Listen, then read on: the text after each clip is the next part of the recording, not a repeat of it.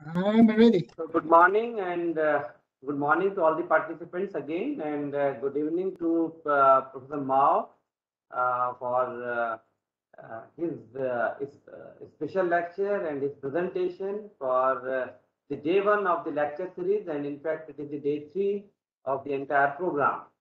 So Professor Mao, actually it has been decided that actually there are a lot of questions are coming from the participant side, and you have seen every participant is very curious to have their queries to put in front of the speaker. So we will have the lecture of around 70 minutes, and then we will have 20 minutes time for the discussion. So yeah, so thank you, Professor Mao, and I strongly welcome you on behalf of the whole organizing committee, my department and my university for this lecture series.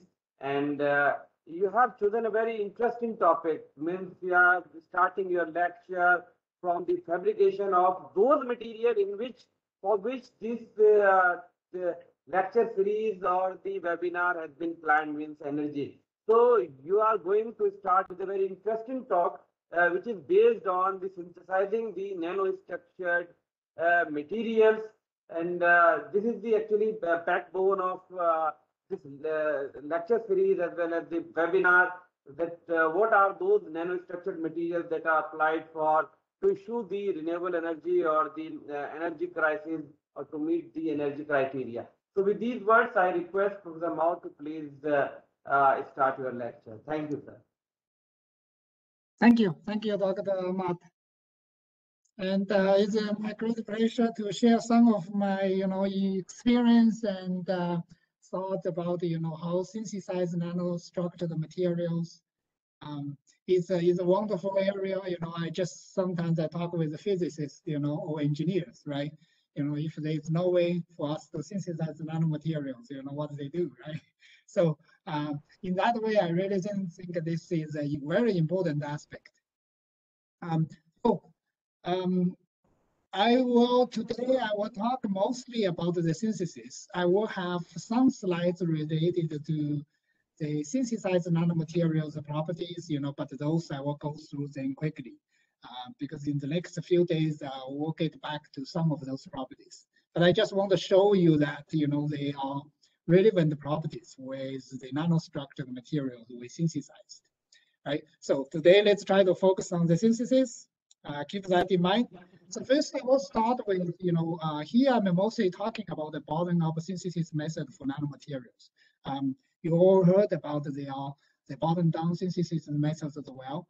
But here I'm, mostly focused on the bottom-up synthesis. So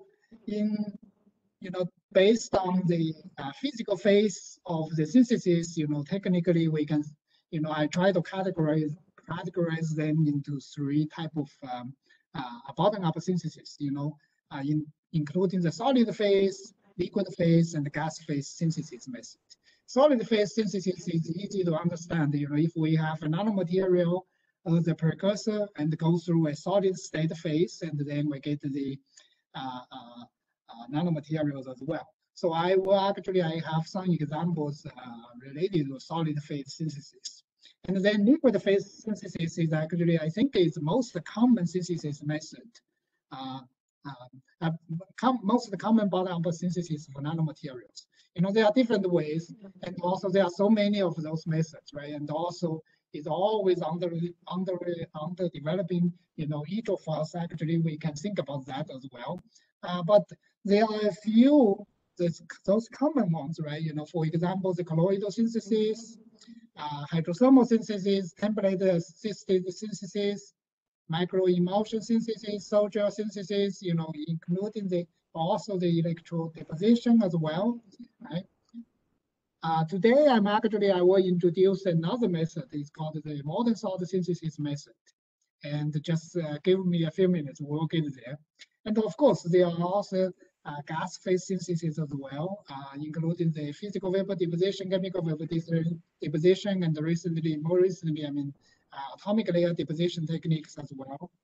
And so all these methods together, enable the synthesis of functional nanomaterials over a wide range of experimental conditions with a broad range of chemical compositions. So there are a lot of things we can play with. So here, I will just show you some examples. Before we go to that, I want to show you some, review articles we have co-authored, I have co-authored in the past years in terms of synthesis of nano-inorganic materials. And here I'm also only focused on the inorganic nanomaterials, not organic ones.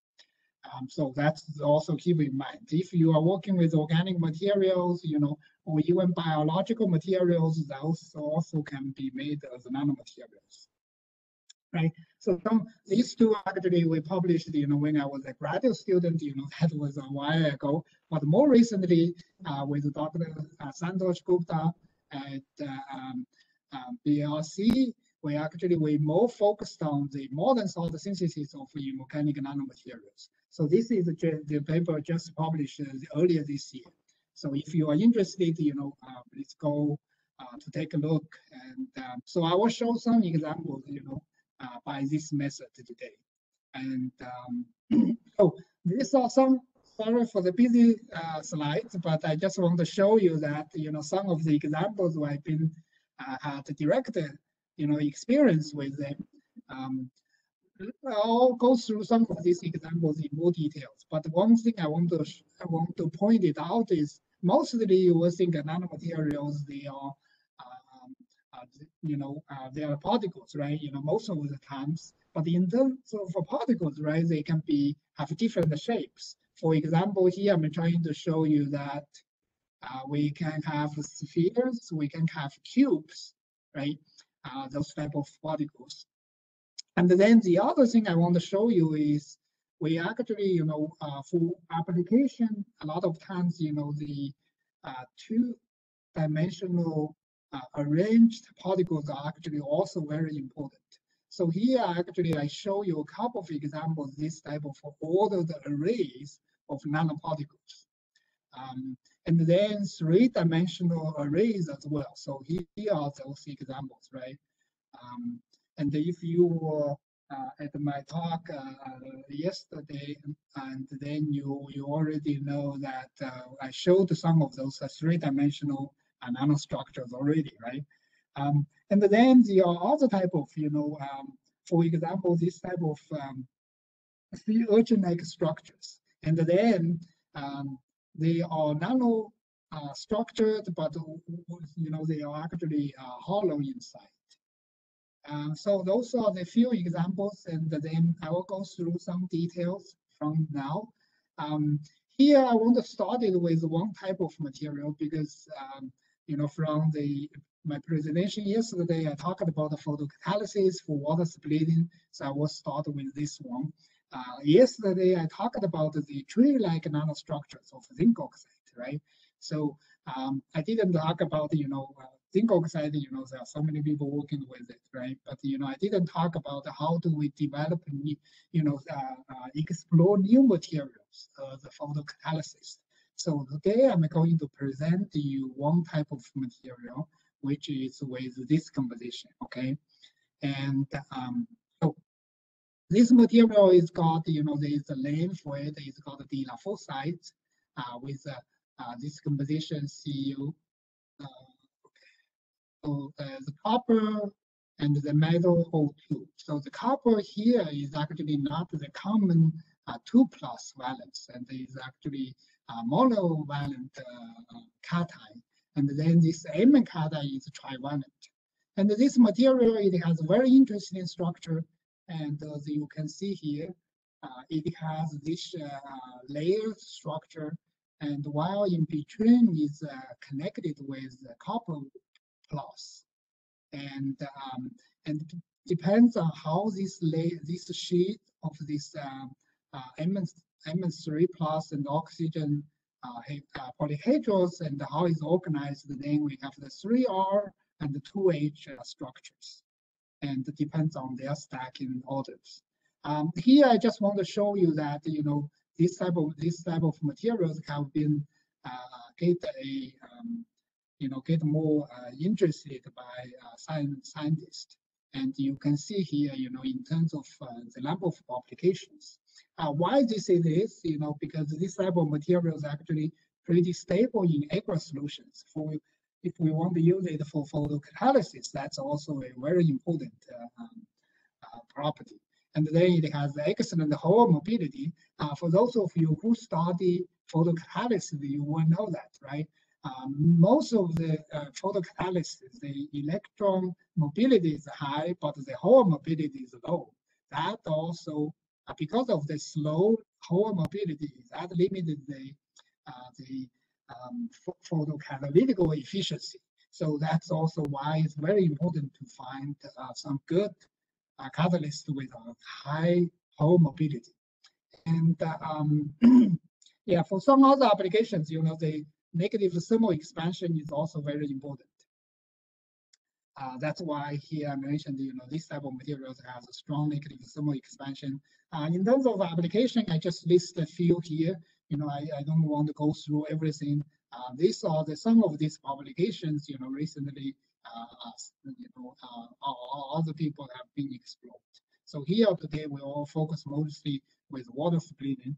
And so think about this structure, right? Copper, of course, copper, this monovalent copper, it can be replaced by silver, those type of elements. But for the MS3 plus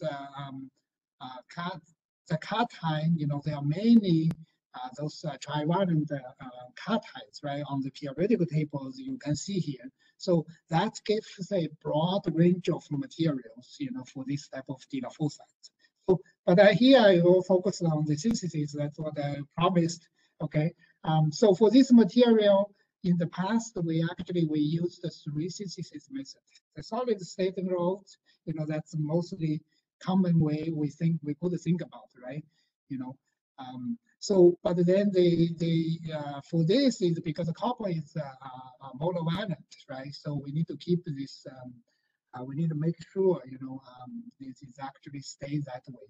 And then there's a hydrothermal process as well. I will go through this a little bit more details when. So these are the precursors we used, and also we used, glycol and the PEG, try to control the shape of the materials. And then Dr. Tokeer Ahmad actually started with this solo chemical routes. So basically we have these precursors, and then titrated, get to the basic condition, and then use the ultrasonication treatment at the room temperature for a few hours, and then go through the annealing process, and then we will be able to get the sub-micron plates. But I will show you some details about this. If we compare these methods, right, the solar chemical route in terms of the reaction synthesis temperature and also the reaction time, so especially the synthesis temperature is lower than the solid state route, and then in terms of the hydrothermal routes, and then the synthesis condition is much milder, right? So you can see here, the most important thing is, what the morphology, the materials we can synthesize. So as I'm showing here, then you can see, very clearly by the solo chemical routes, and we get this type of sub-micron size plates, and then by the hydrothermal synthesis, we can get this these hexagons, and so they, here, this type of hexagons under this condition is about 40 nanometers thick and a few hundred nanometers wide. And then by the solid state synthesis, and we got the micro size spheres by, and they are a few micrometers in diameter. And here I just show you some XRD data. And then, by all these 3 methods, we can get the dilophocyte structure. But here shows actually the precursor for the solochemical synthesis. And you will see that, there is no dilophocyte phase formed. They are the hydroxide or the hydroxide carbonate. So that's what we see here. And then we did, take the Raman data as well. And so we just want to make sure you really get the foresight structure. And here, one thing related to this foresight material is very interesting. And we did a TGA, as you can see here. And when we heat this up, and you actually will see at the beginning there's a little bit weight loss, that because of the physical absorption of absorbed water, but then after about like 400 degrees Celsius, and then you will see actually the weight increased, right? Most of the time we know that, right? By using TGA, we always, see weight loss, right? What happened with this material? The reason is it actually will decompose, and it becomes copper oxide, and then becomes this copper gallate material, which is spinel structure, and that gives absorb oxygen from air, and of course. So that's why we see this weight gain. And we confirmed that, after this 400 degrees Celsius, and then we based on aegis, we see these two phases. So that's, we got this three type of foresight materials, with different morphologies. So then we did the OER, and then we also tested the HER, and as you can see, the hexagon actually always gets the best performance. And as you can see here, right, this is related to this curve is related to the hexagons, in terms of the OER, and then look at it here, and then the HER as well, right? So obviously, this the electrochemical performance is actually depends on the surface area and the morphology of the catalyst. Right. So we thought about, with the hexagons, right?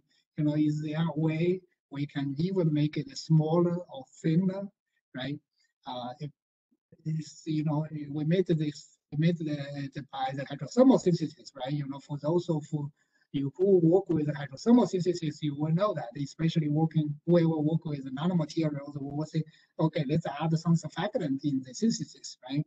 So we thought about it, and then we add a certain amount of SDS, which is a sodium dialyl sulfate, into it, and then we did the hydrothermal synthesis as we did before. The only difference is with a different amount of SDS. So here, in terms of the products represent, 0 represent there is no SDS, and then 2, 4, 6 with a certain amount of SDS, and then we get the copper gallate nanocrystalline hexagons or the flakes. When they are very thin, we call those the flakes. So that's what, okay, let me get back to this a little bit. We picked this SDS because here we have the copper and the gallium cations, right? So we want to use this anion from the SDS as to control the synthesis of this plate, as I'm schematically showing here, right? So that's how. And here, we can see that this is a SDS 0, SDS 2, 4, and 6, right? And then we can see that these plates of the flakes getting smaller and smaller and thinner. And then we did the look at the electrochemical performance, and also the photoelectrochemical performance. And as you can see that, I'm not going to this curve, but I want to show you this numbers here, and you can see that, right? This onset potential is decreasing, and the current density increase, right, for both EC and the PEC, right? That's really proved the concept. Okay, and also we look at the cathode slopes as well, and you can see that, right? The slope is actually decreasing, and that's also good sign. And then, in terms of the hot transfer resistance, we also see that trend. And then, the stability is also very important. So we did this, and we can see that, after the first couple of cycles, and then it's actually these nanoflakes are actually quite stable. So that's a good thing as well. So to summarize this part, we synthesize this dilaphosphate copper galate particles with different morphologies by using different methods. And then for those hexagons, we actually we can tune their size and the shape by adding surfactant, and so that's one type of synthesis, right? So following up, because I've been focusing on the hydrothermal synthesis, I want to show you a couple of other studies which I did before, right? So this one is related to titanium dioxide. Titanium dioxide is a so popular material, and so when I was a graduate student, I'm really interested, what we can do.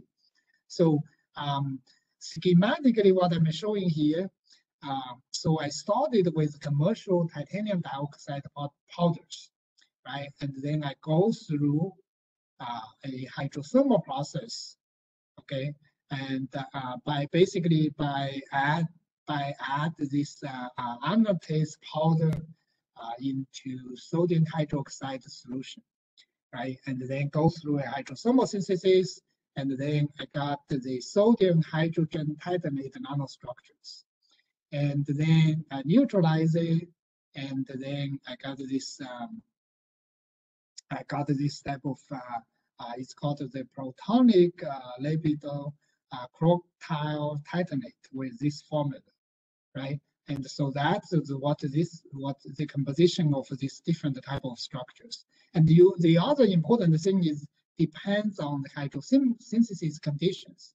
Actually, I can synthesize nanotubes of this type of titanate, or the nanowires, or the submicron wires. The difference between this is these are the smaller diameter, and these ones have a larger diameters. And then, interesting with that is the next step, I go through a hydrothermal synthesis, okay, with these different kinds of titanate nanostructures. And then, surprisingly, and then I got the anatase nanostructures with different morphologies. From these titanate nanotubes, I got the nanoparticles, anatase nanoparticles. If I started with this titanate nanowires, then I still get the nanowires. But if they are titanate submicron wires, and then I get this wire-like aggregates of anatase. And so that's all about it, So that's why we call this the size and the shape independent transformation of titanium dioxide. The synthesis process, it's quite easy, as long as we have those autoclaves, for example, the second step is done at 170 degrees Celsius for 24 hours.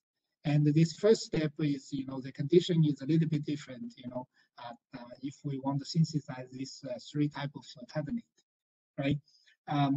That's about the synthesis, and then of course, this in terms of the applications, we actually I tested the photocatalytical activities, and I want to ask you is which of these anatase nanostructures shows better photocatalytical performance in terms of degradation of dye molecules, right? If you look at the TM images, right, these nanoparticles are actually quite smaller than this nanowires, right? Here it's 1 micron, this 20 nanometers only, right? These nanoparticles definitely have a much larger surface area. But surprisingly, when we measured the photodegradation activity, photocatalytic activity, this nanowires actually shows better performance, much better performance than the nanoparticles shown here. Of course, we also compared with the blank and also the commercial nanoparticles, anodized nanoparticles. Okay, right. So why is that? And so we believe, these nanowires, the surface actually they have a lot of those kinks and also some of the defects. And we believe it also have much higher content of hydroxy groups. That also helps the photodegradation, photocatalytic activity. So that's one thing. And then related to titanium dioxide, at that time I was very interested with titanium, right? So here you see that for this one, the precursor is anodase, basically is a TiO2, right? And then I was thinking about, can I use the titanium, as a precursor? So that's what I did. And of course, this is a titanium 0, right? And so we used hydrogen peroxide still under the basic condition. And the interesting thing is we got this type of the sea urginic structure, right? As I showed you, because this is under the basic condition, and so this type of structure is sodium, potassium, hydrogen titanate. And then, we still go through the neutralization process with quite dilute hydrochloric acid, and then we get this hydrogen titanate. Just this is the neutralization process is quite similar as the example I just showed you, right? And then we do the annealing, and then we get this anodized titanate, sea urchin structures. Okay, so that's the other process. There's a lot of things we can, as a chemist, there's a lot of times, as a material scientist, there's a lot of times we can play with all this. Of course, right, the application, titanium dioxide, we know that, right, it can be used as dye-sensitized solar cells, So here we did a little bit of study, compared with the commercial titanium dioxide nanoparticles. As you can see that, this type of unique sea urchin like titanium dioxide structure actually shows much better for the current. And so that's something we did at that moment. And so that's mostly related to the hydrothermal synthesis, the examples I want to show you.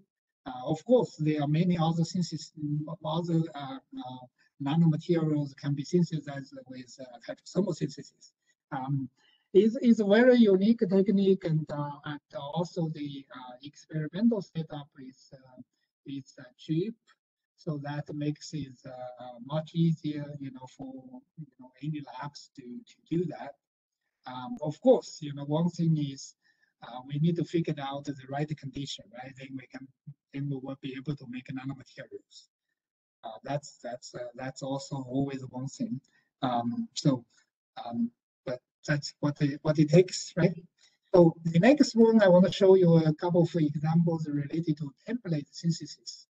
And this is also one interesting, studies I did.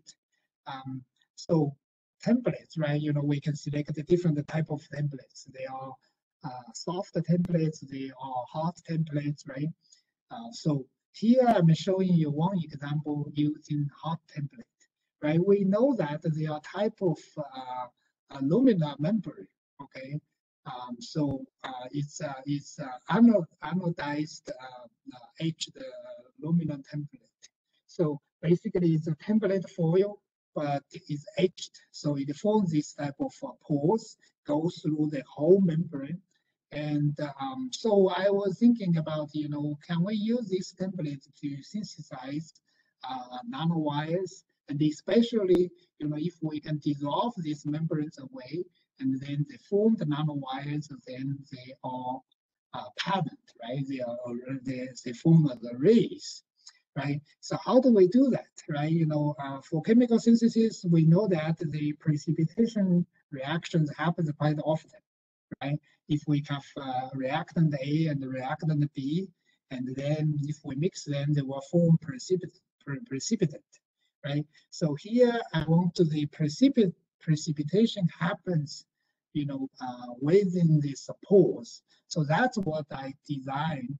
I designed this type of containers, and then these two. Where is my cursor? Okay, finally get it back again. So, so I talked with our machine engineer and to help him make this type of tubes, and then on both sides, and then I was be able to put this type of membranes in between, and then I add the reactant A and the reactant B on each side, and then let it react, and then after that I can just dissolve the membrane. Aluminum membrane is very easy to get rid of, right? With a weak, acid or base, and then we get it away. And if I do it well, if I put the membrane on a substrate before I dissolve the membrane, and then I can get this type of arrays. And of course, if I don't care about whether I get arrays, I just throw this membrane in a acid or base, and then I get the nanorods. And so that's one easy thing. And yeah, you gave me Jack's paper, so that's a good idea, I think. So, and also, of course, by the same idea, later on we also synthesize some other type of nanorods, oxides, fluorides, you can think about it. If you can think about some other, precipitation reactions, you can use this method. And that's one way. But then, in terms of some of the memory devices, there is a need for us to get the nanoparticles flat, lay on the substrate, right? So, so at that moment, I've been thinking about what are the templates we can use, right? So here, most of the examples, all these examples I'm showing here, especially these two on the bottom, and we use a soft template. So here, we used this base layer proteins. And this type of proteins is interesting, under certain conditions, it will lay flat on the surface and it forms very regular pores. And then, we use atomic layer deposition to get the metal oxides deposited in those pores. And then later on, we just get rid of, those proteins, and then we have the metal oxide nanoparticles in a very regular, in a very specific location on the substrate. So that's one thing I'm showing on this corner here. Okay, that's the process. And we also tried out some other methods. For example, use the diblock copolymer, and that is also very unique technique. And the other important thing about this is because we form the particles, and also the particles are next to each other. There is no big gap in between. So for memory devices, we expect that this type of structure can increase the density as well, right? The storage density. So that's what we were interested in at that time. So with that, I think that's pretty much with what I'm going to talk about the template method. Okay, so far I gave examples to two synthesis methods, right? The first one was hydrothermal synthesis. The second one was the template method. Okay, so next one, I want to really spend a little bit more time on the other type of method. So it's called the modern salt synthesis of nanomaterials. I don't know whether I'm going too fast or it's okay. But if I go too fast, then we can, hopefully it will leave more time for questions. But I'll slow down a little bit. So this method is something I'm pretty proud of myself. I mean, other methods as well, but this one is, I think I spent more time on this method in recent years, and also that's also gave us the review paper, we just published this year. And so this method is very interesting method. For some of you probably heard about the flux method, right? But flux method mostly is the amount of salt used is small, and also flux method mostly have been used to make single crystals, which have large sizes, all the micrometer particles. But here, when we talk about the modern salt synthesis, actually, when we mix the salt and the precursor, the salts in general are more than the amount of the precursors. So here the salt, when it's melt, it really acts as a solvent, just like the hydrothermal synthesis, right? Or the solvothermal synthesis, right? Hydrothermal synthesis, we use water as a solvent. The solvothermal synthesis, we use organic solvents as a solvent, right? But here, the unique part is we use molten salt as a solvent. And then, the precursors go through a nucleation and the growth process, right? Eventually, we get the particles, either nanoparticles or micro-sized particles, right?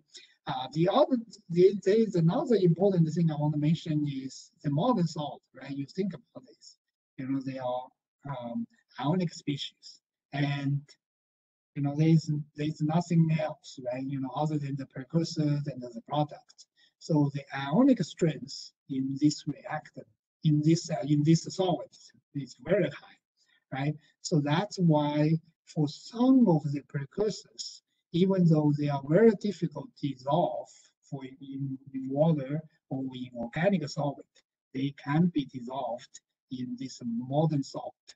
So that changes the synthesis kinetics, right? And also changes the thermodynamics of the precursors. So that's why, a lot of times it gives, different morphologies, it gives us the nano-sized particles.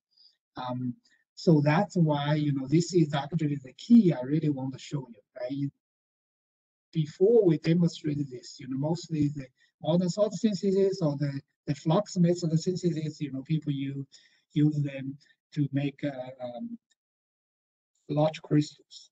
But here, we go the opposite direction. We use this method to synthesize nanoparticles.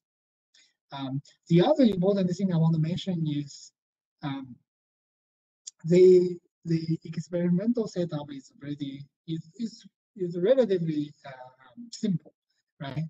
To hold the precursors and the molten salt, we use crucibles, and the different type of crucibles can be used. The other thing is actually we don't need to use those noble metal crucibles. Most of the time we use the ceramic crucibles, right? And to heat up to certain temperature, for example, 500 C or 700 degrees Celsius, we just need a furnace. Okay, either tube furnace or box furnace. Most of the time we use a box furnace, and that's it, right? When we look back in terms of the advantage of this method, it's really simple. It's scalable. We can easily make several hundred milligrams of nanoparticles. That's for nanomaterials. Synthesis is actually it's quite high, right? It's just use a regular crucibles, right? Of course, we can use larger crucibles. That's would be possible. It's quite reliable. I've been for this synthesis process. I've been developed, and then I asked. I had so many different students, pick up the synthesis, they can easily do it. Generalizable, as I will show you, we can use this to synthesize the different type of materials, cost effective, because the modern salts used here, they are low cost salts. Lower temperature compared with the solid state synthesis, free agglomeration of the formed nanoparticles. I will show you that. But before that, I want to show you some in terms of the controlling factors of the modern salt synthesis, right? So if the precursors are solid, and then the initial size and the shape of the precursor is also important. And then of course, the type and the purity of precursors, especially what type of precursors we use, right?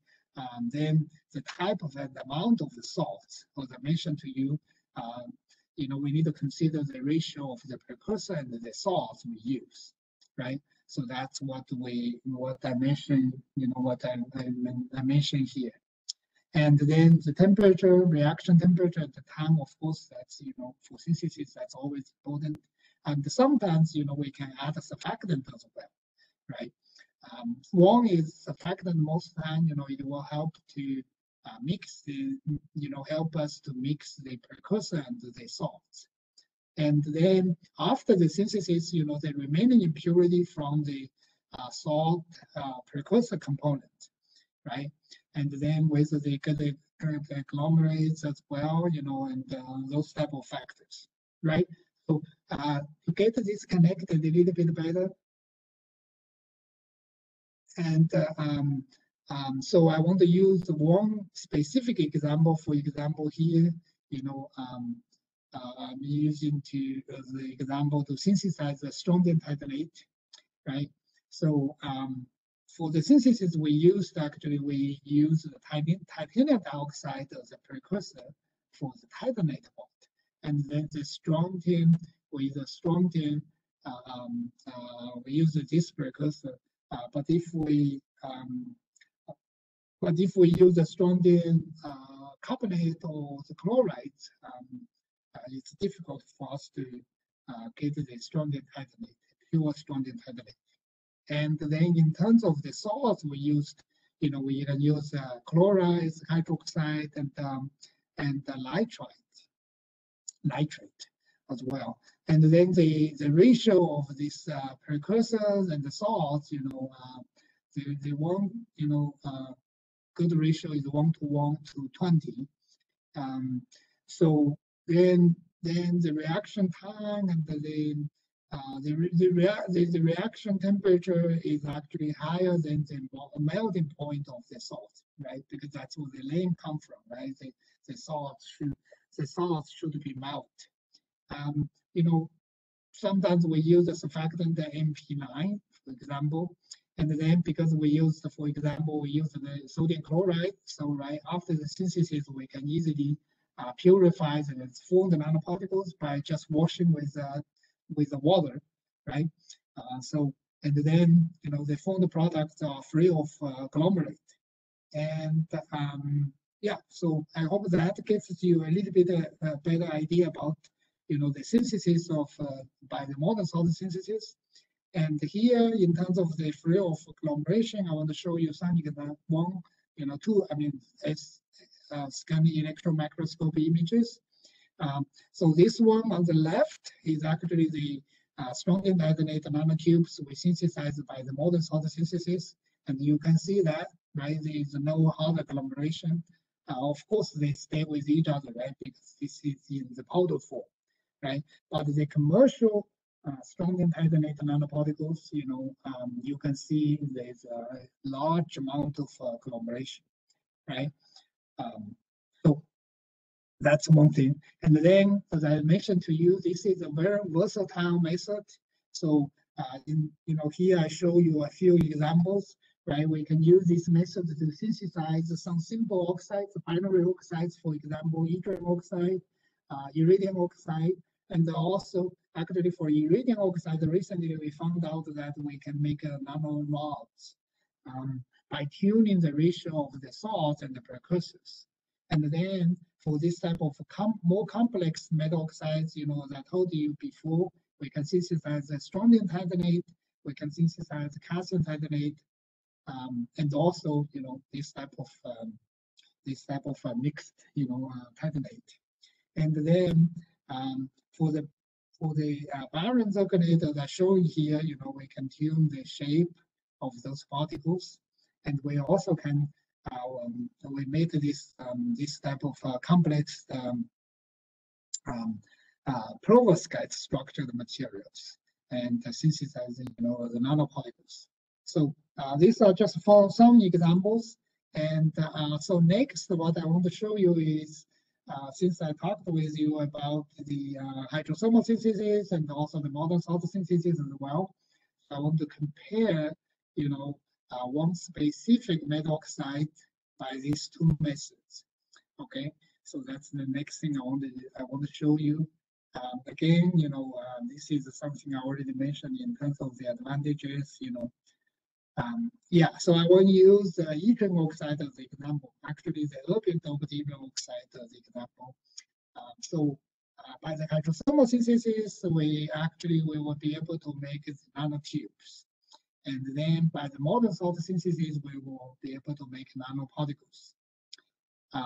So both methods are easy and simple, and they are robust synthesis procedures. By each of these methods, we can control the morphology, control the doping level, especially, the doping level. This is very important. The next couple of days, I will talk more about this type of doped materials. So here, and then the other important thing is, let me start with the hydrothermal synthesis of this, because we spent a little bit more time on this to understand the hydrothermal synthesis of these nanotubes. This is an axial type of study. So we did this synthesis under different pH, and then also different time. And then we checked the products by X-ray diffraction and also the electron microscopy, and then we can see that.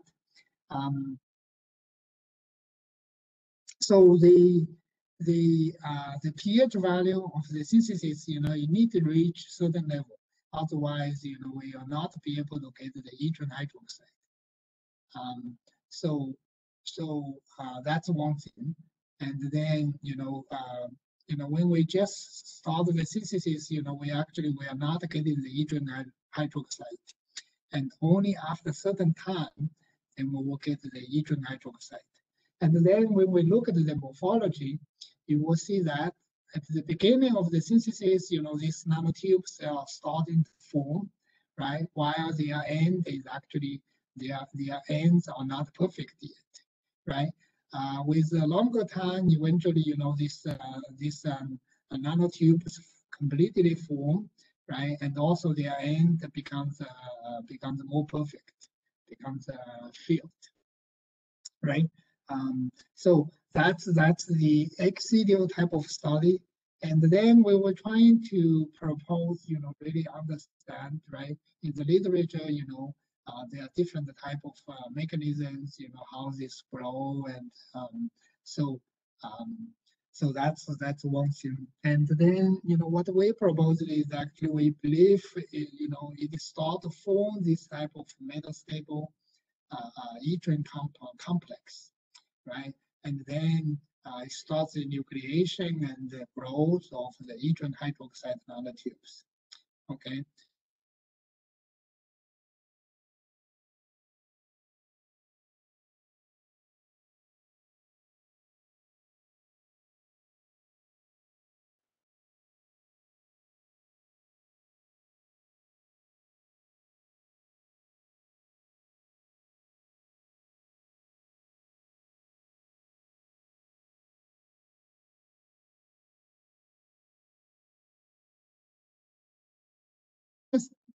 Oh, still on this slide, right?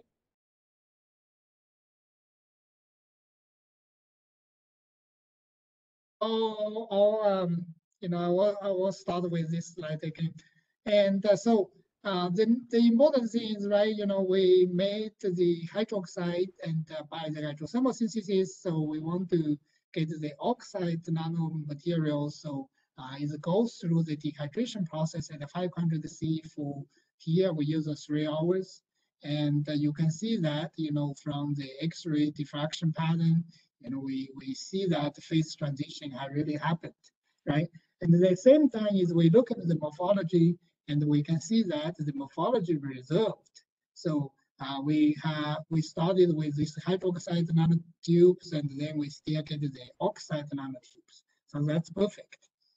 And and then the other thing is actually we wanted to understand this dehydration process a little bit more, because in general we think, yeah, this dehydration process is one-step process, right? But we found out that actually by in situ studies, this dehydration process is actually two-step process.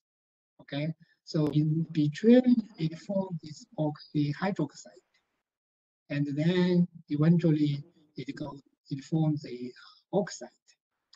So how do we see that? Is actually here, if we look at these XRD patterns, and we started with hydroxide, right? Increasing the calcination temperature. So, before 250 degrees Celsius, it's still hydroxide, but then slowly it forms this intermediate phase, which is yttrium oxyhydroxide. So here, because there is no yttrium oxyhydroxide JCPDS pattern, so that's why I use the ytterbium oxyhydroxide as a reference. Okay, this is not a typo. And then slowly after that, and around 400 or 450 degrees Celsius, it forms yttrium oxide. And so that's clearly we can see. With the X-ray absorption spectroscopy, we also can see the similar trend. The only thing is, the X-ray absorption spectrum is not that straightforward. We need to go through quite a detailed analysis. So I don't want to go through here, but definitely you can see that, at this certain temperature, this pattern is different from the other ones, right? Either before or after. So that's one thing, I want to show you. So that's definitely, that's something new, which is not reported before. Like, this is a two-step process. So that's one thing I want to show.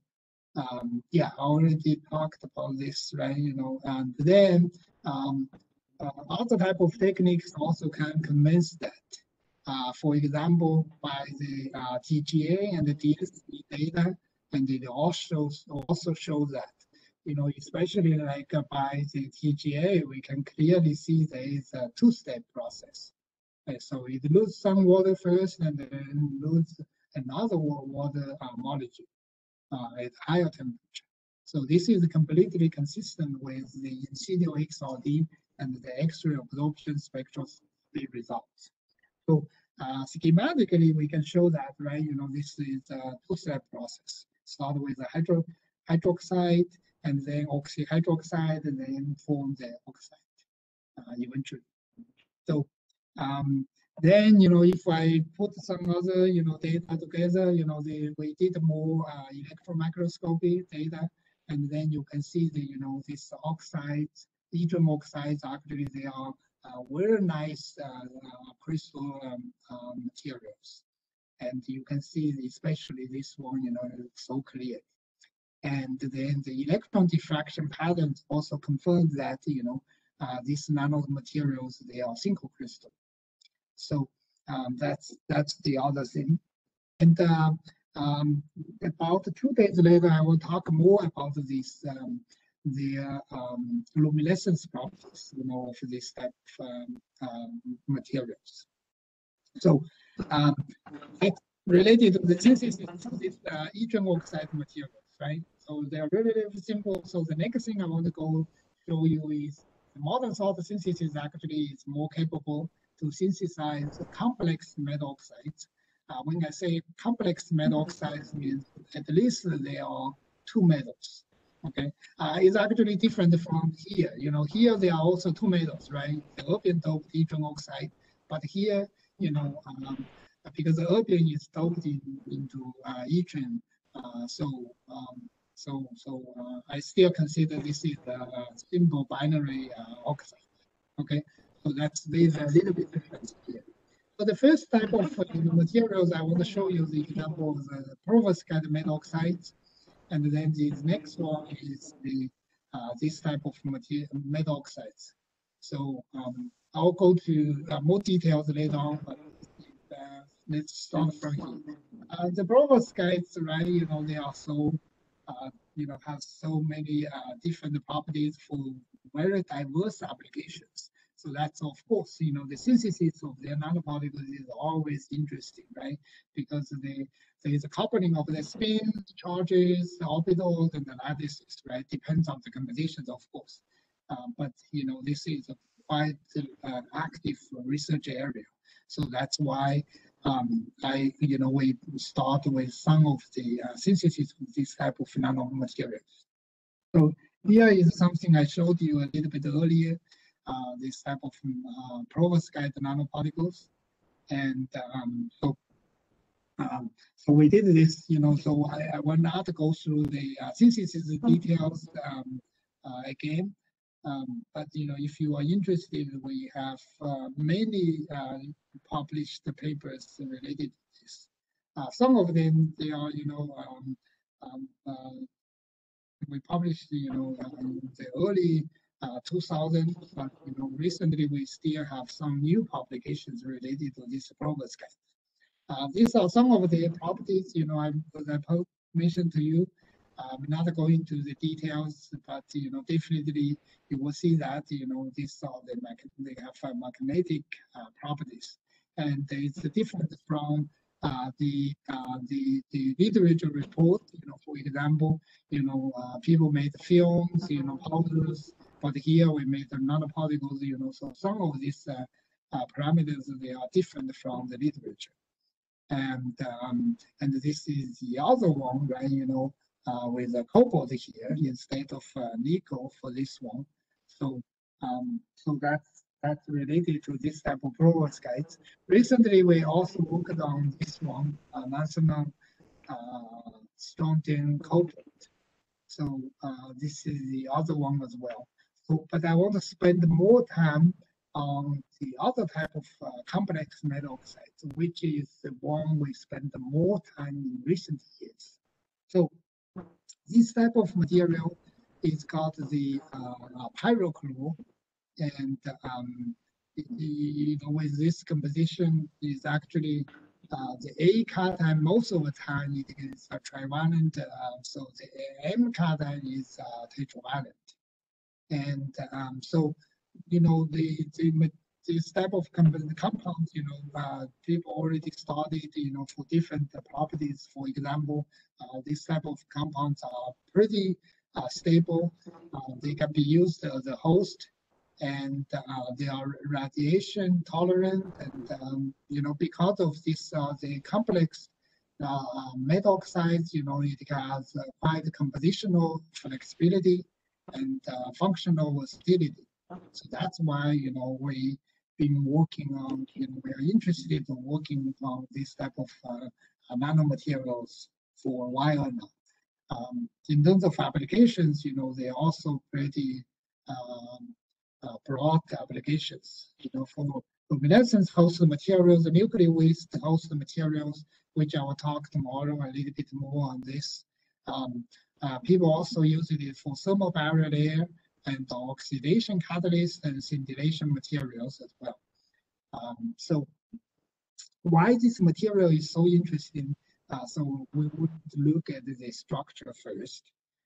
So basically, right, it's a cubic structure material, but then because of this, because the oxygen vacancies, and also depends on where the oxygen vacancies. So, so these black dots represent the oxygen vacancy. So we have disordered fluoride structure and then the ordered pyrogloss structure. Okay, while the formula is exactly the same, right? So for the fluoride structure and then the oxygen vacancy actually can be any of these. Any of these columns, right? But for the ordered pyrogloss structure, and then this oxygen vacancy is only stay at specific locations. That's why we call this as ordered, and then this one is a disordered. So what determines of whether it's a disordered or ordered, and it depends on the composition, right? First is, so this is a formula in terms of the ionic radius of the A cation and the M cation. If it's smaller than 1.6, then it will be the fluoride structure. If it's larger than 1.46, it's a pyrogloss structure. That's the empirical formula. It doesn't have to be that way always, right? Because, especially now if we can synthesize the nanoparticles. So you will see this 1.6 is roughly the value. And and then the other important thing is, this type of materials, because of the thermal, as we mentioned, right, it can be used as thermal barrier layers, right? So it must have very high melting point. It does. It has. Like the melt point is larger than 2,500 degrees Celsius. That's pretty high.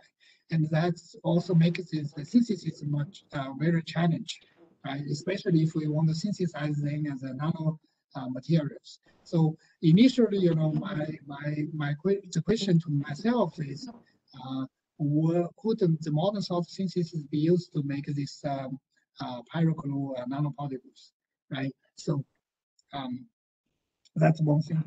Before I go, and then because of this unique structure, right? If we take a Raman, most of the time, this disordered fluoride structure has only one Raman peak, and then for the ordered pyrogloss, because this oxygen stay at a specific location, so we get several Raman peaks. So the Raman spectroscopy is a very unique technique to differentiate these two structures. While because both of them, they are cubic structure, and so normal time the lab scale X-ray diffractometer cannot differentiate these two structures. So a lot of times we rely on Raman spectroscopy. And so how do we synthesize this type of nanoparticles, right? So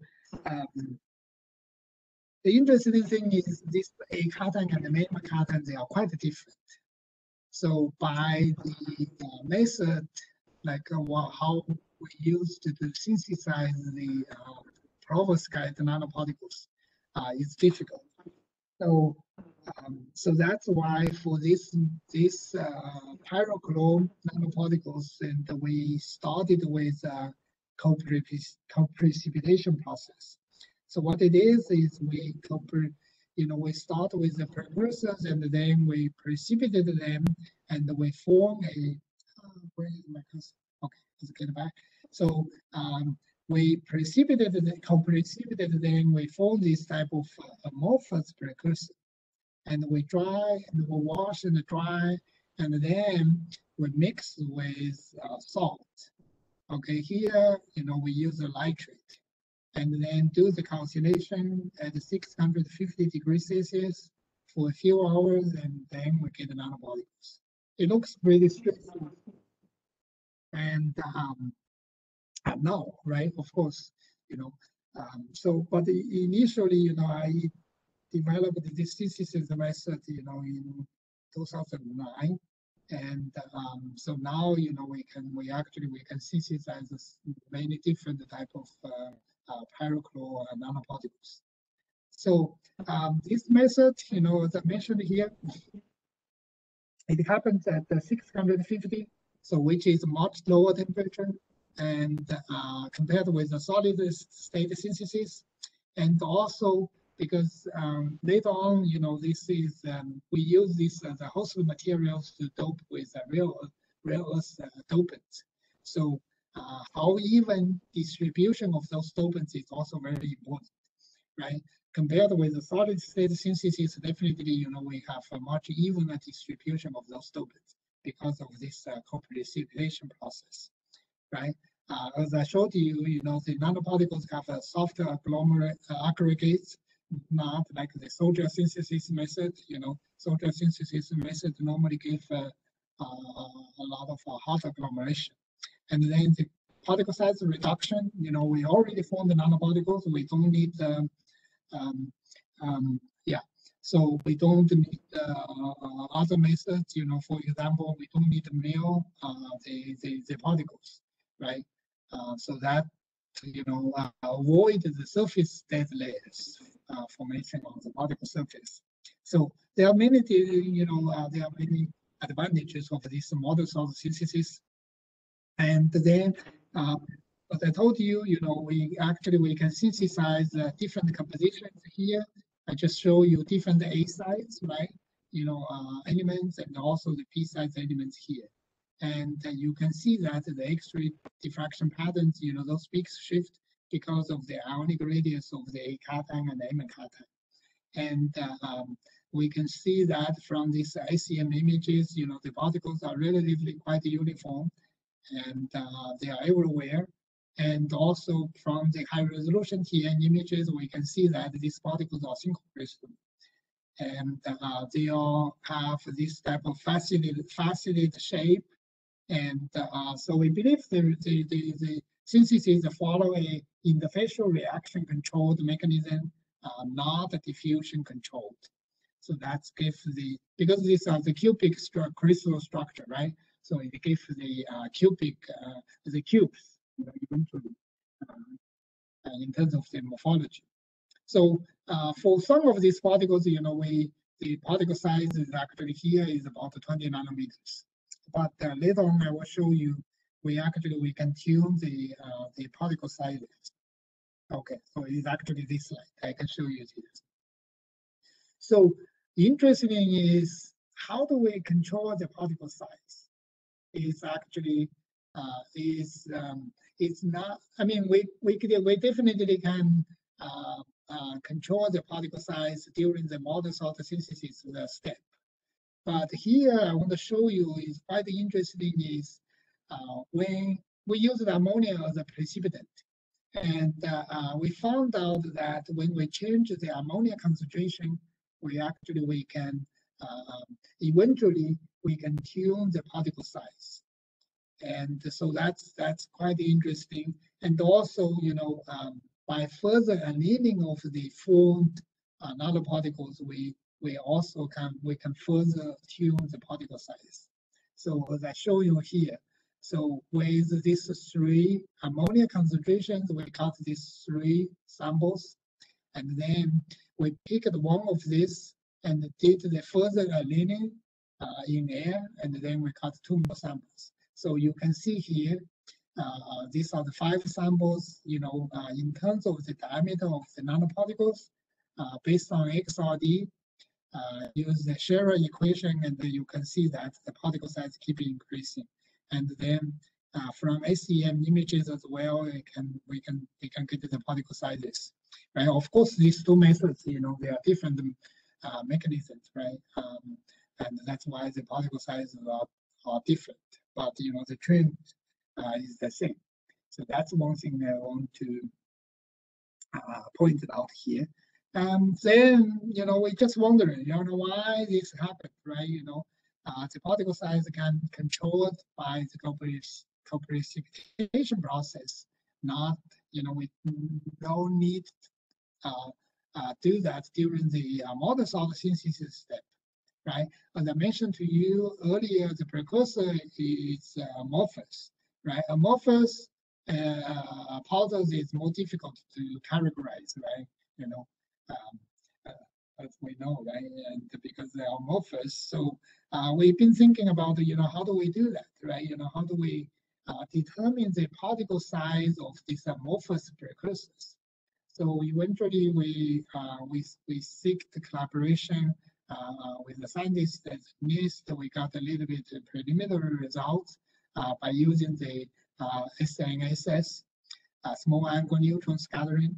And as we can see here, these are the three examples, the precursors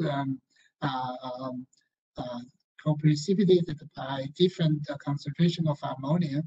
And then, yeah, it takes a little bit time to analyze the data, but what we got here is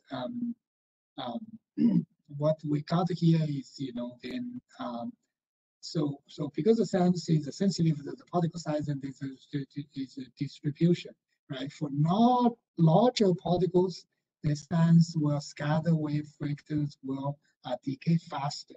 So if you see this one, right, this black and the red one decay faster, that means the particles are larger. And then the green one has a smaller particles. So that means, this one has a smaller particles, right? So that's, oh no, so I'm sorry, I think it's the opposite way, okay. Yeah, so the green one actually decay faster, right? So it means it has a larger particle size compared with the other two. So that's consistent with this, right? So you see this 3 here, it has a larger particle size than the 1.5 and then 0.05. So that's consistent. It is also consistent with the final pyrochlore particle size. So that means the particle size of the amorphous precursor is actually coordinated with the particle size of the final crystalline nanoparticles. So that's the conclusion in here.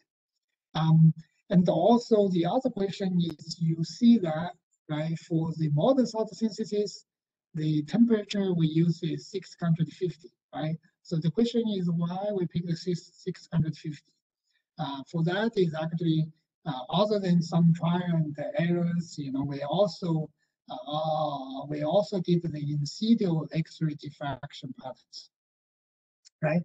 So here you can see at the room temperature, we get some patterns, and then at 250, 225, we don't get any peaks anymore, right? And then after that, and then we get the patterns correlated to the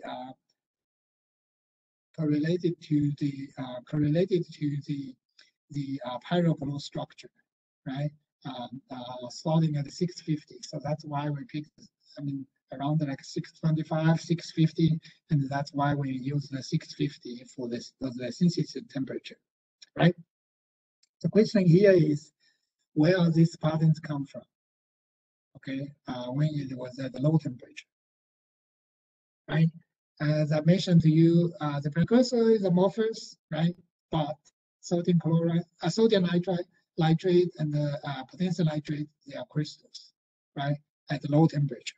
So that's these patterns here, they actually come from the salts. And then at this temperature, and those this mixture of these two salts, and they melt, okay, at the eutectic temperature, right? While the product has not formed yet. And then, at 650, and then we form the nanoparticles. So that's what we see here. Earlier, I mentioned that, right, for the co-precipitation, we used ammonia, and we found out actually the urea also can do the job.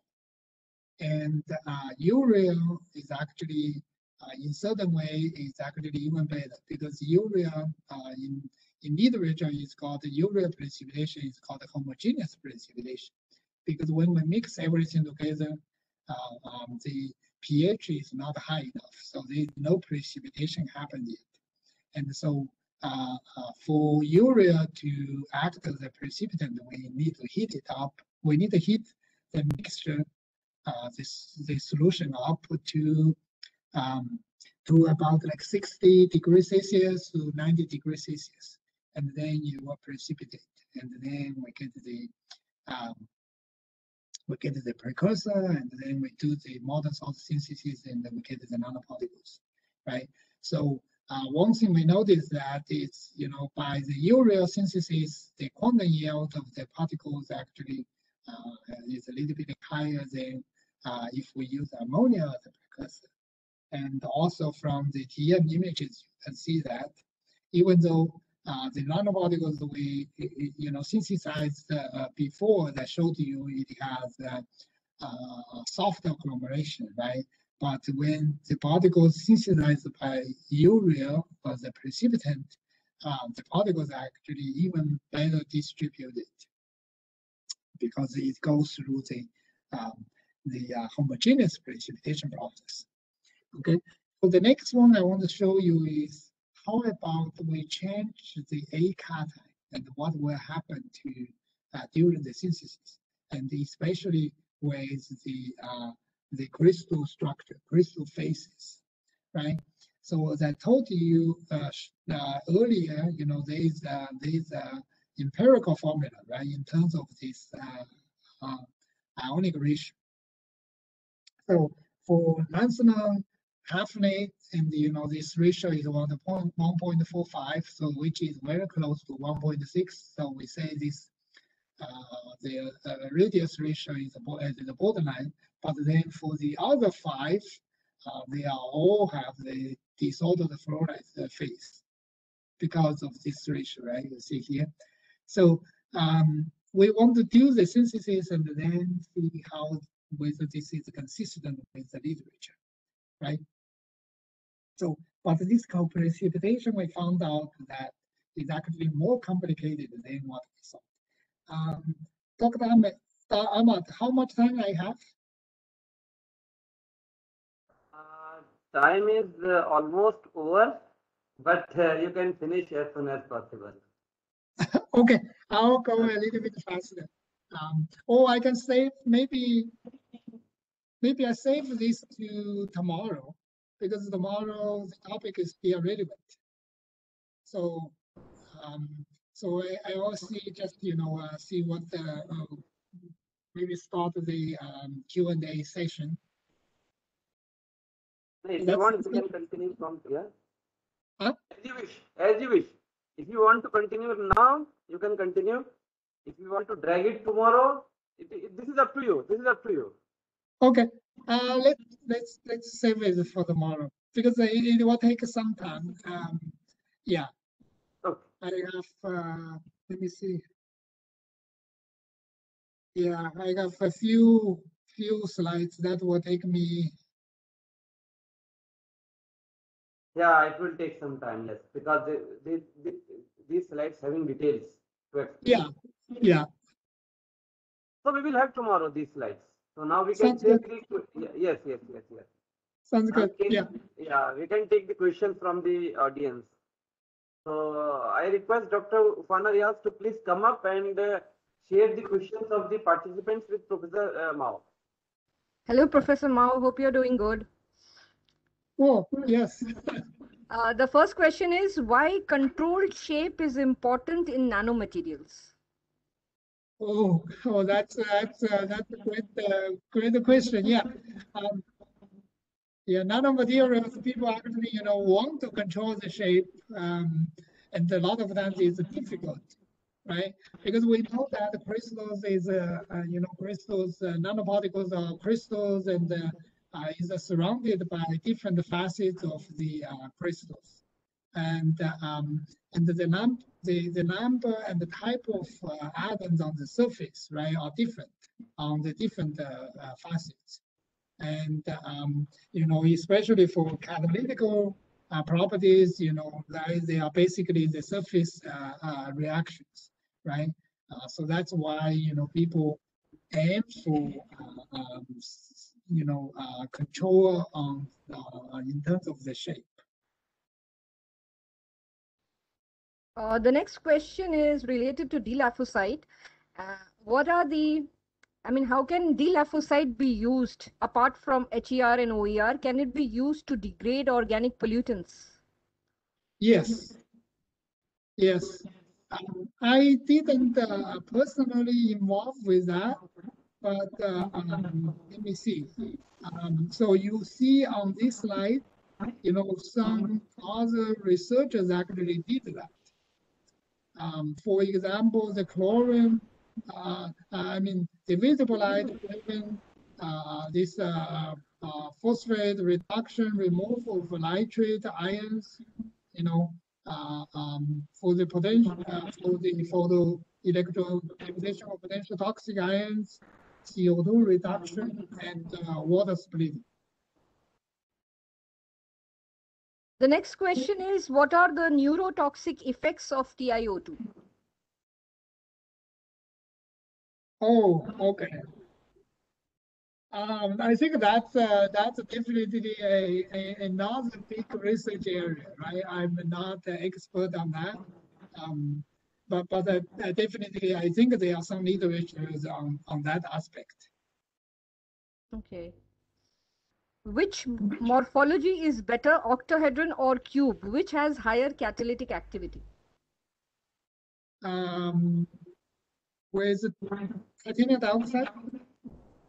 Yeah, for the catalytic activity, which morphology will be preferred? Will it be a cube or a octahedron?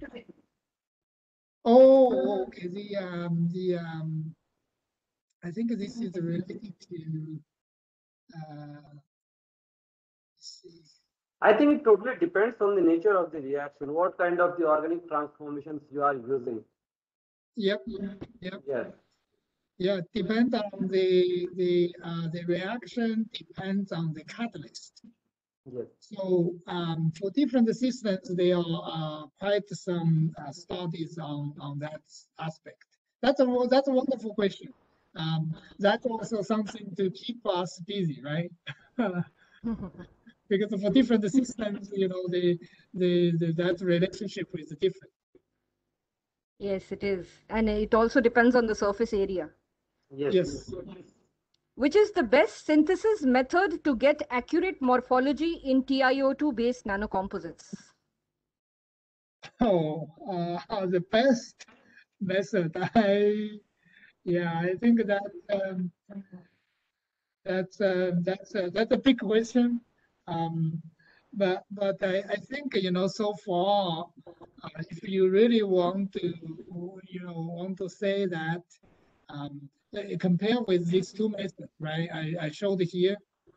They are both. I like both very much, because this one, I call it the sea urchin-like structure.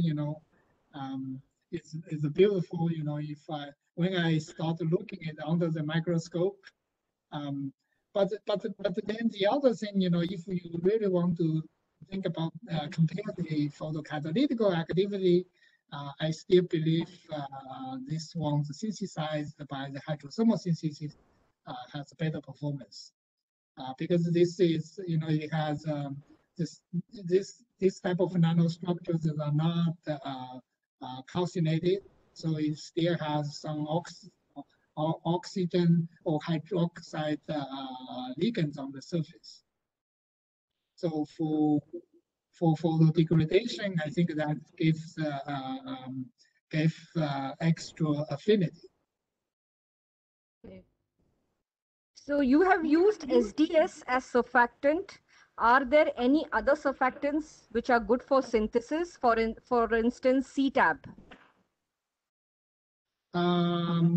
Yeah, CTAB could be also work. We just for this one, for this one we didn't try that. That could work as well. And what is the effect of SDS on the morphology of nanomaterials? For this synthesis, it is mainly we use it to control the morphology. But a lot of times, from similar studies, we believe, it's quite difficult to completely remove the SDS from the surface of this these hexagons. Generally, for the different surface area, we must study the ternary phase diagrams, and in the ternary phase diagram, you can choose the best system, and there are certain parameters which basically actually decides the shape of the surfactant aggregates, which actually play an important role for the morphology control. So basically, it depends on the parameters which are associated with the surfactants, like the packing parameters, surfactant packing parameters, W0 ratio, as well as the concept of the phase diagram, which basically play an important role for the shape and size control while using either the SDS surfactant or the CTAG. Yeah, next. Yep. Yeah. Well, one follow up with this is, if you may wonder, right? When we add more and more SDS, it looks like these hexagons and the flakes getting smaller and thinner, right?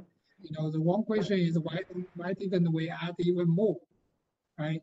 The question, the reality is when I added too much SDS, and then we cannot get the lymphocytes anymore. So that is following up with the question. SDS is not just act as a surfactant here, so it definitely play other roles as well. The next question is also related to the morphology, in which you have discussed 4 morphology. You have added SDS, and in one you have not added SDS. So the morphology is very clear in the one in which you have not added SDS. So please enlighten with the morphological aspect which you have shown in your slides. Is this one, right? Yes. What was the question?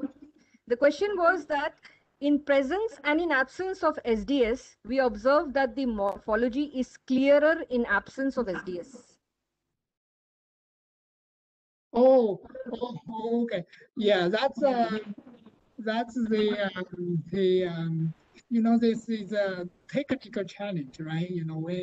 When these particles are getting smaller and thinner, it is more difficult to get very clear images, right? So for those of you who use the electron microscope, you will notice that, especially the scanning electron microscope, both electron scanning electron microscope and the transmission electron microscope.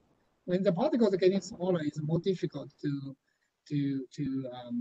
take good images. The next question is how field cooling and zero field cooling parameters affect the magnetization data. Is it effect of ferromagnetic parameters significantly?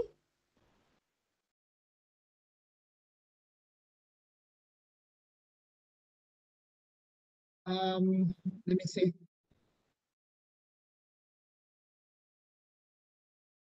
So that's related to the magnetic properties, right?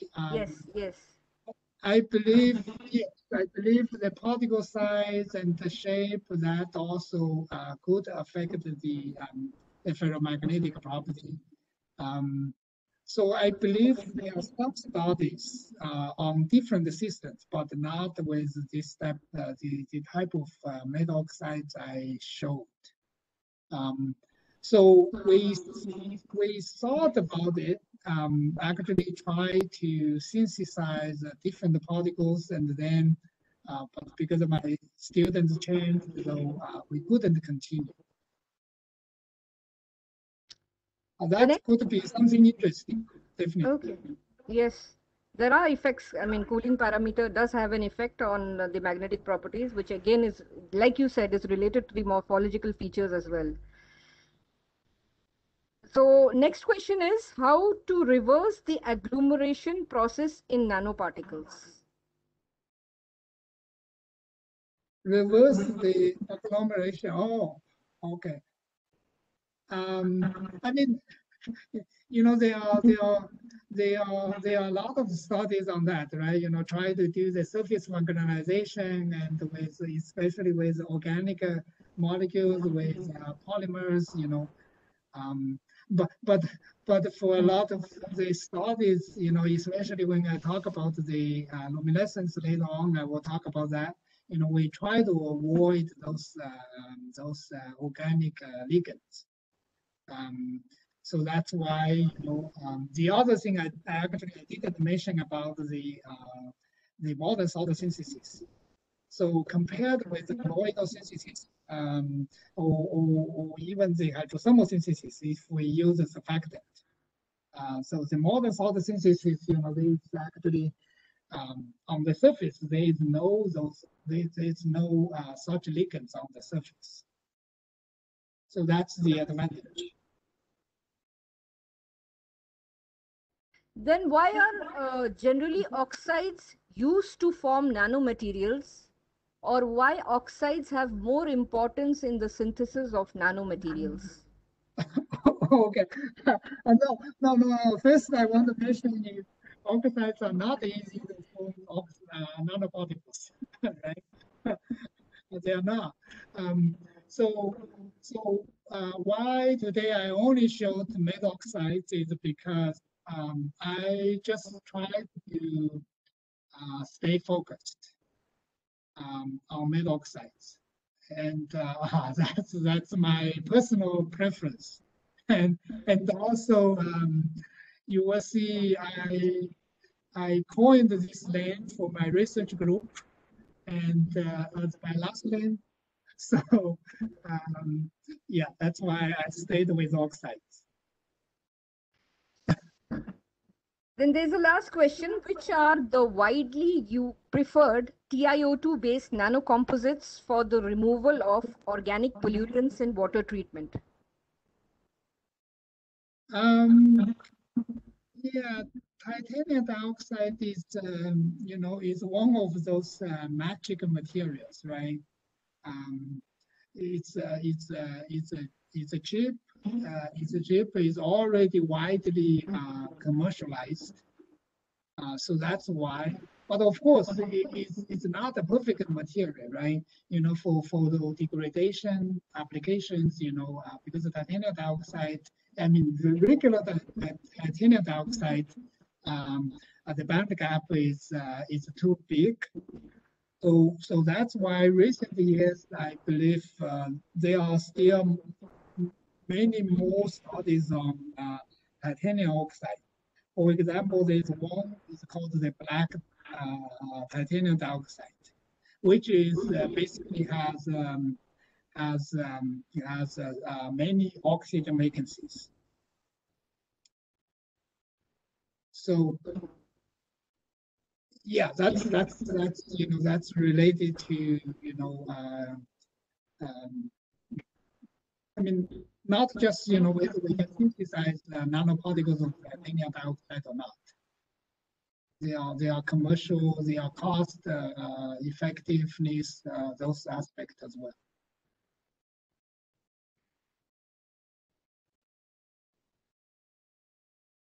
What is the role of precursor in molten salt synthesis? Oh, the role of the precursor. Okay, so yeah, today actually I didn't talk about that that much. Let me see whether I can get to that slide. Yeah, precursors are very important. I think I mentioned a little bit on this. You see here, when we synthesize the strontium titanate, so it works, when I use the strontium oxalate, but not strontium carbonate or strontium chloride. The reason is, so this strontium oxalate, it will decompose at a certain temperature, and then it forms strontium oxide, and that makes it easier to react with the titanium dioxide. So the precursors definitely play a big role. So this is from this example, and if I go to the other one, I will show you.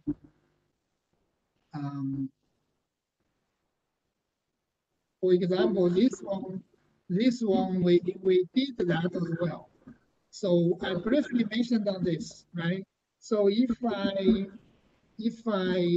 make this, you see this nitrate here directly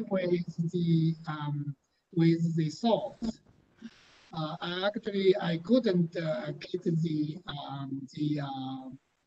pyrochlor nanoparticles. So only when I went through this the co-precipitation process, and then I can get this pyrochlor nanoparticles. So the precursors actually definitely play a huge role in the synthesis.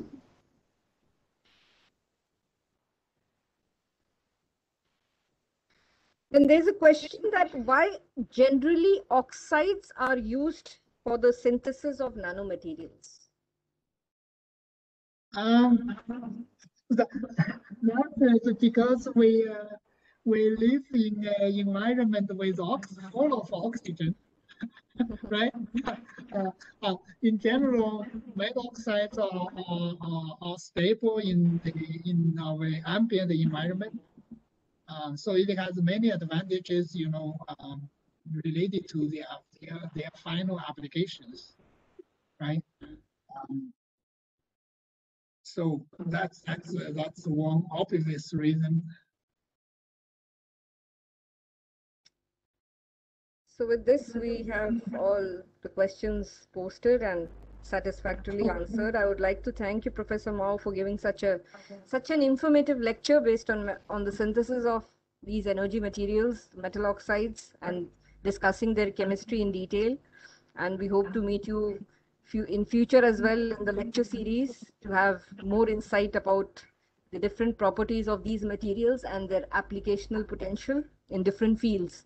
Thank you, sir, for being with us, for staying up late night, and for providing us much insight about the structure and properties of these materials. Thank you, sir. You're welcome, and hopefully see you tomorrow again. Yeah. Sounds great.